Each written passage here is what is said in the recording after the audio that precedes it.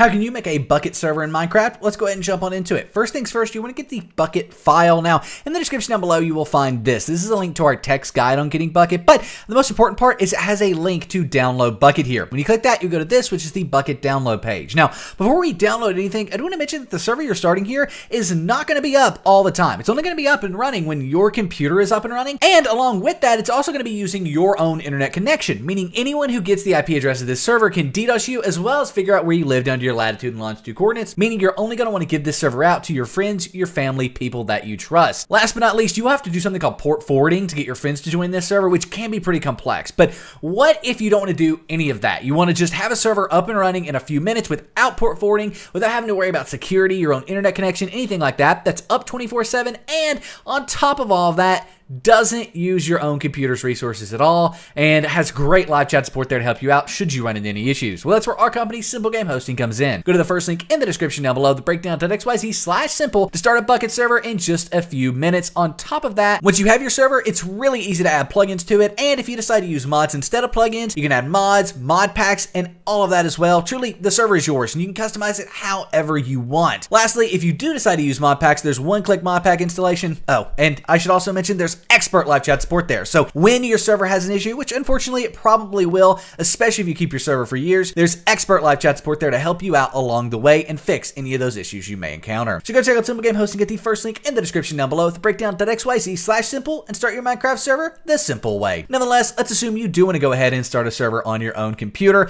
Well, here we are on the Bukkit download page. Once you're here, find the version you want. We're going to be going with the most recent here, but this will work for pretty much any version of Bukkit, and then go ahead and click download. It will take you here where you want to click on this craft bucket, basically link here, this .jar, and when you do, it will go ahead and start downloading. You may need to keep or save the file depending on your browser, but for me, it downloaded. You're 100% safe to keep it though, as long as it says craft bucket in the title. Nonetheless, at this point, we can go ahead and minimize our browser, and we want to make a new folder on our desktop. So right click, new folder. I'm going to name this Bukkit server, but you can name it whatever you want. And then we want to move the file we downloaded into it. So in our case, that's going to be in our downloads folder here. Take this and move it into that Bukkit server folder. Open this folder up, and then in here you have this craft bucket.jar. If you don't have .jar at the end, click on view at the top and make sure file name extensions is checked, because without it, you won't have .jar. Now what we want to do is go to the description of this video and find this. This is basically codes that you will use to start your server, and we have 2 GB and 4 GB. That corresponds with how much RAM the server has. So a 4 GB server is this one right here, and we're going to copy this. Again, it's in the description of this video, and then we want to go ahead and right click and create a new text document. Open this text document and paste that code into it. So as you can see here, it's the same code from the description, right like so, and then go ahead and click File,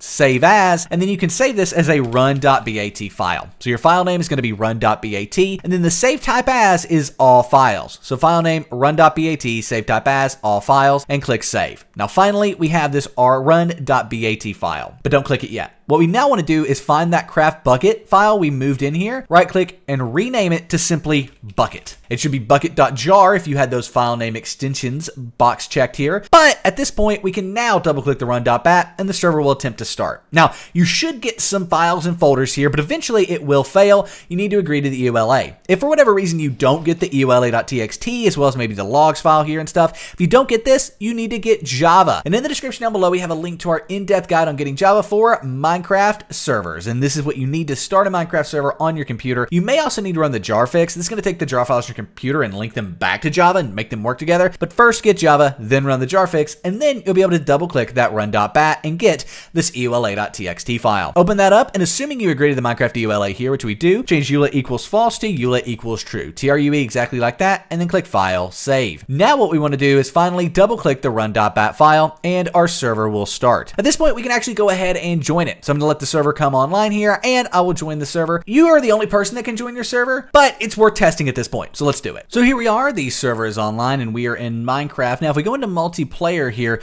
we can, like I said, go ahead and join this server. Go ahead and add it. Now, only you can join this server, so we're going to be calling this local connection because it's just local. It's only you and local to your computer that can join using this. But then the server address is local host, right? So server address, local host, all one word, all lowercase, exactly like that, and click done. after a few seconds, there it is. There is a local connection. And if we double click on it, we can join on in on the left-hand side. We'll see Nick's Games has joined in, and this is our Bukkit server. Now, like I said, your friends can't join yet. And in order for your friends to join, you'll need to port forward. And luckily, we have an in-depth guide on that in the description. This covers everything. It's in text format. It's super well outlined, every single part of it. And there is, of course, an in-depth video that we keep super up to date because it's very common that port forwarding is the most difficult part of starting a Minecraft server. So this guide is best as a dedicated guide showing you how to get this set up and done. Like I said, we've got it in text format. We've got it in video format. It covers everything that you need to know. I believe probably this video here is 12 minutes versus, you know, probably shorter than this Bukkit video is. We've also got this link down below, which is how to fix a broken Minecraft server. Often you'll run into server issues when you're hosting a server, and this is here to help you troubleshoot those issues